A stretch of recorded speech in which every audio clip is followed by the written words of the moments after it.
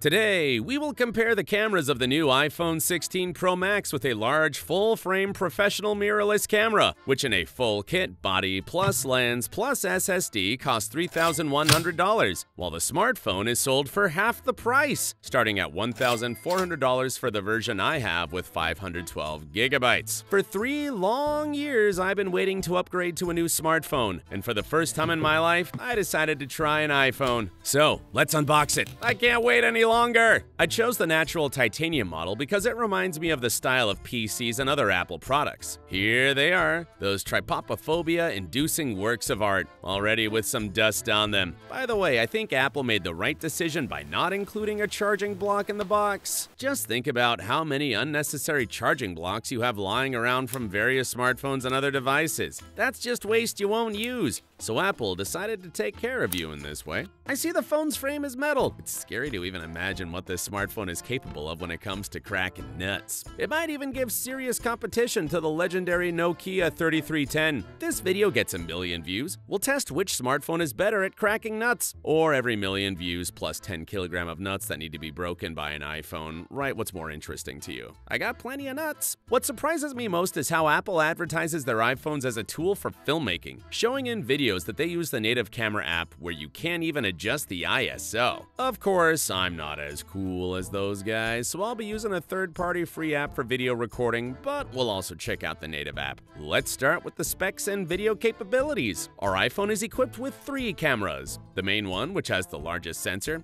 is 1 and 1.3 inches, 48 MP, and a 24mm lens. We'll talk about the other cameras later. When compared to a full-frame camera, the sensor sizes are significantly different. The iPhone sensor is only 9.6 by 7.2 millimeters, though for a smartphone, that's not too small. Meanwhile, the camera sensor is 36 by 24 millimeters. However, the camera has half as many megapixels, 24 versus 48 on the iPhone. By the way, the camera's lens also starts at 24 millimeters, just like the iPhone, and extends to 70 millimeters. The video capabilities of both devices are truly impressive. Both record in Apple ProRes HQ 10-bit 4x2x2, but the iPhone supports up to 4K at 120 FPS, while the camera records in 5.8K at 30 FPS, and 120 FPS is only available in 1080p. The native camera app can't boast a wide range of settings. For example, I couldn't find where to adjust the ISO. For photos, that's still okay since the smartphone shoots in 12-bit RAW format, allowing you to adjust white balance and exposure after taking the shot. But with video,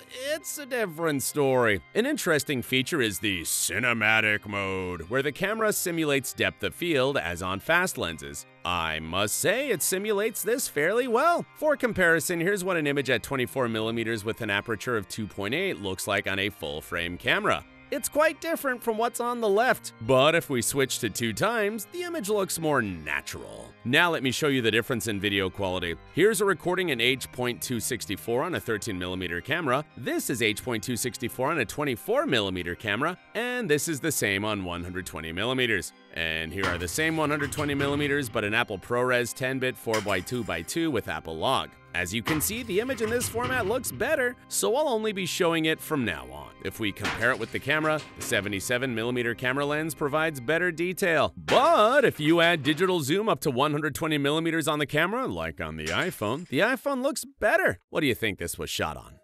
And this is the camera, and this is the smartphone, both at 24mm and 4K at 25 FPS. Look who I ran into. I call him the utilizer of humanitarian aid. What do you think this was shot on? And now this. This was shot on the iPhone, and this on the camera. As you may have noticed, there's some shake in the iPhone footage while the camera's footage looks smoother. That's because I turned off stabilization on the iPhone, as it reduces image quality by using a crop, whereas the camera has in-body image stabilization. We'll check the stabilization separately, but for now, let's talk about image quality. Recording on the wide-angle camera also looks pretty good, especially if shot in ProRes Lodge. What was he looking at there? Here's what he was watching. As you may have noticed, the image on the smartphone is always darker than on the camera. Come back! If you have a full-frame camera, you can almost forget about low light issues. Well, almost, because the camera has a larger sensor and lens, providing greater light gathering ability. Plus, it produces less noise at high ISO values. We'll talk more about that a bit later. Now, let's move on to shooting in 4K at 120 FPS. This camera can shoot 120 FPS, but only in full HD, so let's compare them. Here's footage from the camera, and here's footage from the iPhone. Once again, this is the camera in 1080p, and this is the iPhone in 4K. In terms of detail, the iPhone clearly wins in this mode. By the way, the iPhone is using automatic settings in the standard camera app here, and they work quite well. I also forgot to mention that the iPhone records in this quality only on an external SSD, and thank God I didn't have to reformat it to another format for recording. Here's the camera at 70mm and 120 FPS, and on the left, the iPhone with a double crop and 120 FPS, since only one iPhone camera can record 120 FPS at 24mm. In this case, the full-frame camera delivers a better image, both in terms of detail and depth of field. Now, let's test these devices in very low light conditions. I left everything on auto on the smartphone and on the camera. I set ISO to 51,000 and left the shutter speed at 1 in 50, although I could have set it to 1 in 25 and the aperture to f2.8.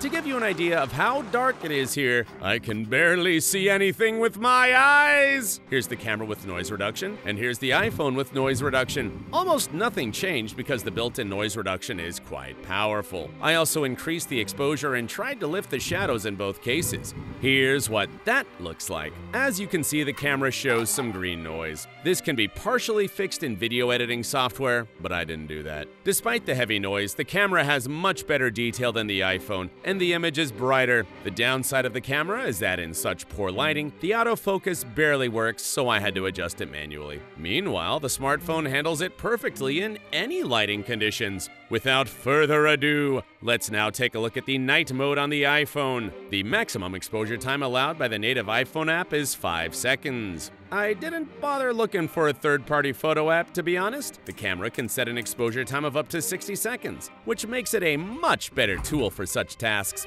It takes the photo in 60 seconds, and then another 60 seconds to reduce noise. Here's what a raw image in the dark looks like on the iPhone, and here's an image from the camera with a 60-second exposure. By the way, in this mode, the iPhone can take photos at a maximum of 12 megapixels, while the camera can shoot from 24 to 108. You may ask, where do the 108 come from if I said it only has 24 megapixels? The camera has 24 real megapixels, but there's a special mode where it can take 108 megapixel shots, as long as the camera isn't moved during shooting.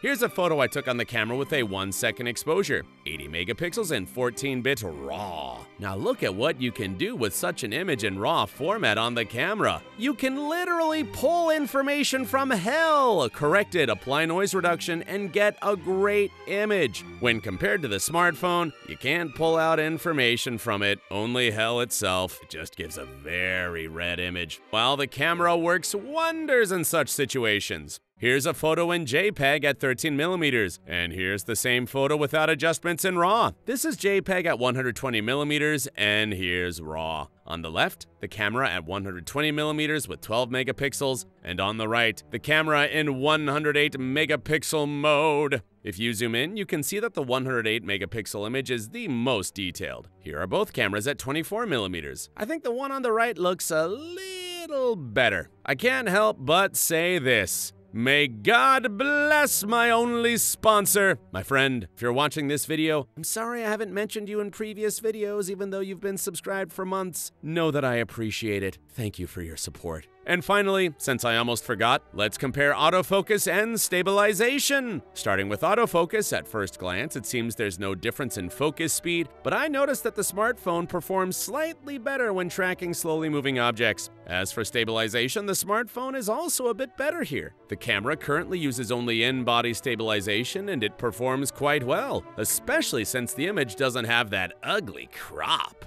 If you enable electronic stabilization with the crop, the image will become smoother, but still not as good as on the smartphone. I should note that my hand holding the camera was shaking more because this camera is quite heavy. Theoretically, that should help with stabilization, but not in my case. In conclusion, I have to say that the iPhone really impressed me in terms of video recording. A smartphone that records in a professional codec and log mode. But for this price, by the way, if anyone didn't know, I live in Ukraine and bought it for $2,000. In Europe, the price is the same. Even for $1,400, they could have added the ability to record video in 12-bit RAW, at least at 30 frames per second. That would be revolutionary, because no smartphone in the world can shoot in that format. Plus, we already saw ProRes recording in the previous iPhone. I'm confident that the processor in this smartphone can easily handle such a video format, considering the sensor isn't very large. What do you think about this? Let me know how the image on the iPhone looks to you, as the footage of the camera itself was shot on it. Thanks for watching, and see you next time!